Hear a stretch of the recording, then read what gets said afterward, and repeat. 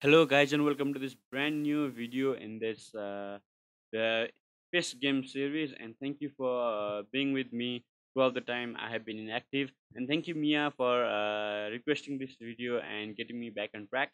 Also, a big shout out to everyone who watches my video and takes some notes from them and keeps me going. So, thank you, everyone.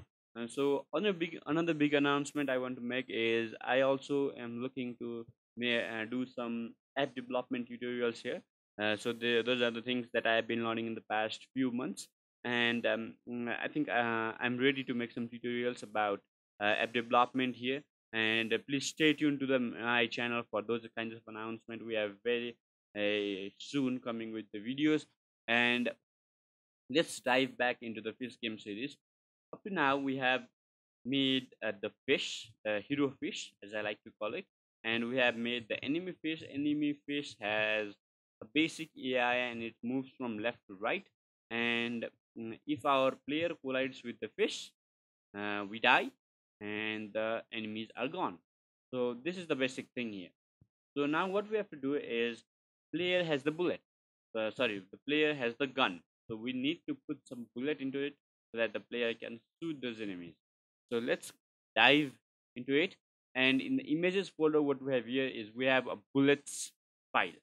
So drag the bullet file into the hierarchy panel, and this bullet goes in front of this gun.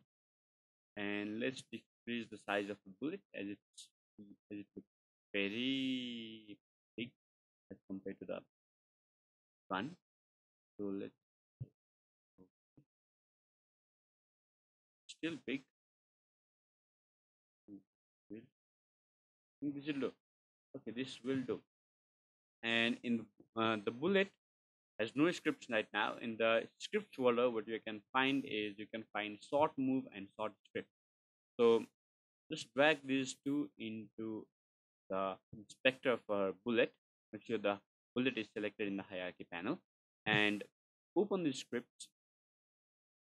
Okay, let's move the short move script. Let's open the short move script first. This is a pretty basic script.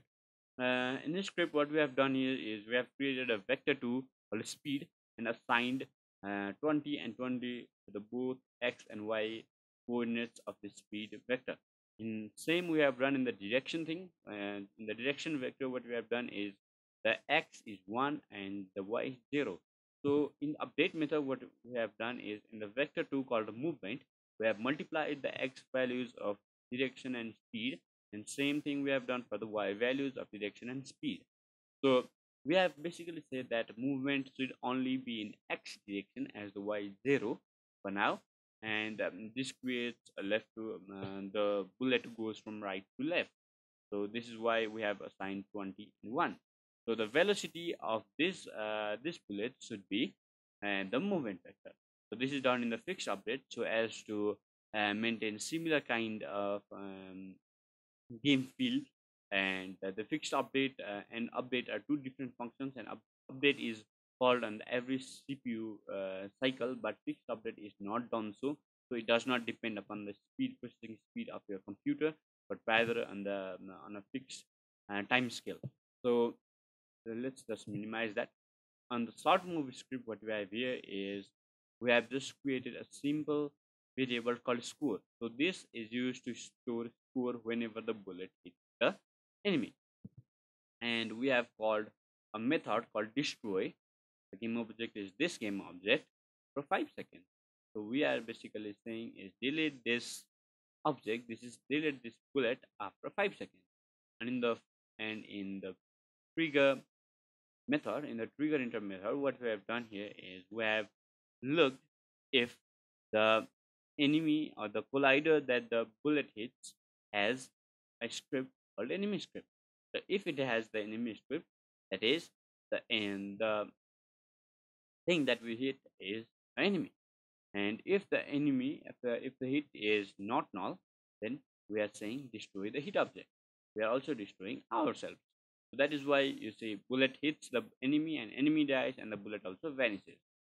So in the player preferences, so what is player preferences is um, kind of it's basically a XML file. It's a XML file maintained to store basic things like scores and player preferences. Actually, as the name says. So what we have done here is we have created a new int, if we called score, and we have assigned the score as previous score plus one. So if the previous score is zero, then the score will be one. And what we have also done here is that if the score is greater than any score, which is high score, then set the high score as score. So this what this does is we are swapping the highest value of score with that score, so that we can always update our high score. This will be used in the later phases. So let's just minimize this. And so as you see, we were trying to get the collider component of this bullet here, and we are also trying to get the rigid body component of this bullet here. Here what we have to do is in the Unity, so add component, just type in rigid body 2D and put the gravity scale at 0. Also add a box collider 2D and it is the collider. This will do good for me. And okay, and that is optional actually, because the bullet is almost a square or a box, so that does not actually matter a lot. But if you want to be precise, you can always do that. So here we have box collider set, we have rigid body 2D set. So what we need now is create a prefab of this bullet, because as you know, prefab is to be generated when same thing is to be repeated for time and again and time and again. So inside the prefab folder, let's drag and drop this bullet. The simple thing done here. Now the thing is that we have to do in the hero face is inside the scripts folder. What you have to do is there is a script called weapon script. Just drag this weapon script into the hero face. So as I am doing that, you can see that it asks for a sort prefab game object. So let's dive into this weapon script. And what is done here in this weapon script is I just set the player preferences to 0, score to 0, because this is a new game. Whenever the script gets initialized, it's a new game. And I just say that if the user presses the button fire one, so this fire one is assigned in the input section, which I'll show you later on in this video, I hope. And in the if the user presses the fire one button, then it's true. The bull shoot runs to be true. So if the player has pressed the fire button, what you do is instantiate this short prefab. Instantiate this short prefab. Simple. The short prefab is a bullet. So instantiate the bullet. And the position of bullet is the position of this gun plus 2, 0, 0. That means just 2 x coordinates ahead of this player of this bullet, so that the bullet seems as it is coming out from a weapon. So let's just minimize this, and inside the hero face, what we do here is from the prefabs folder, drag and drop the bullet transform and just delete this bullet from here. So let's see how it goes. We have a player and it's shooting bullets. And oh, you can see what's happening there. See that? You see that? So what I forgot to do here is, where it is not killing some enemies, is in the that is cool, yeah. In the bullet, what we have accessed in this script is in the I think sort script. Okay, in the sort script is a trigger enter component. Is the trigger enter method. So what I should do is set the box collider of this as trigger. That whenever it search, the trigger enter method is called. Like, wait, okay, and let's cannot play my own game. Wow. So let's shoot this bullet again. Let's shoot this bullet now. I hope this bullet.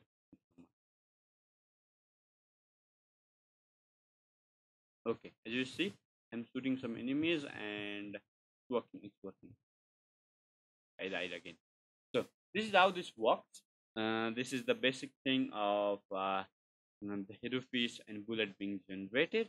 So we can fire bullets at will now.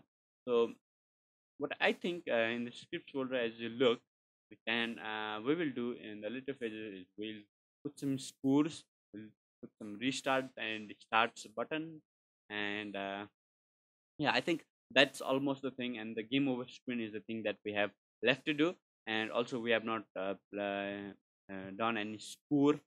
We are not assigning any scores thing here, so we'll do that in the next video. Thank you guys for watching this, and always stay tuned to my channel for more information. And if you have any queries, please leave those queries in the comment section below. If you like the video, leave the thumbs up button.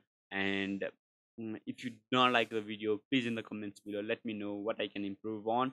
And thank you guys for watching this. See you in the later videos. Bye for now.